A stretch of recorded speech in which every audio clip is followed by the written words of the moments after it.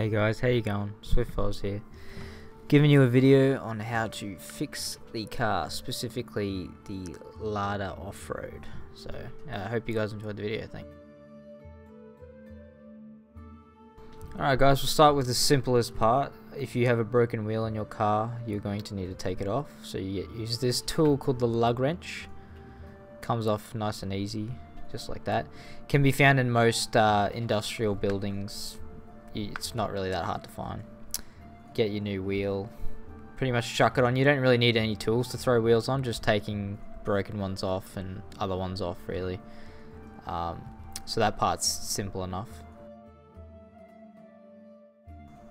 Alright, now putting in the actual components of the car. You can't manually put them in the inventory, it doesn't work.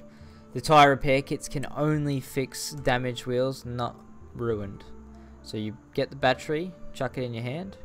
You gotta actually manually look inside the car to place it, like so.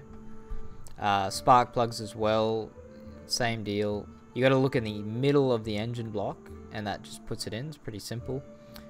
I'm not sure about glow plugs, but I know that you can't run the car without spark, obviously. I'm not sure how much the glow plugs make a difference, but yeah, that's basically the simplified version.